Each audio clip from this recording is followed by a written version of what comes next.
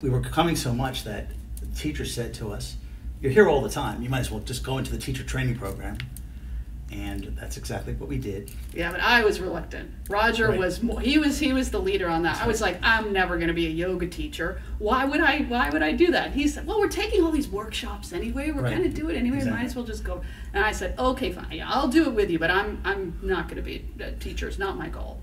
And then I can't remember when I taught my very first class, but I do remember tripping over a block in front of everybody. I was so nervous. The rest is history. My gosh, it's been almost 20 years. So for a long time, there was always problems like how to work the lights.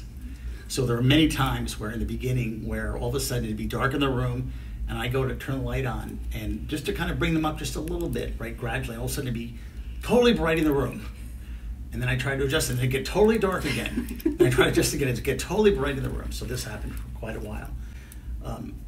One time I was teaching a class. I tripped over something. What I did is I happened to kick.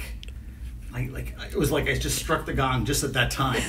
And it was like perfect because it was exactly at the time where so students actually had no idea what actually really happened.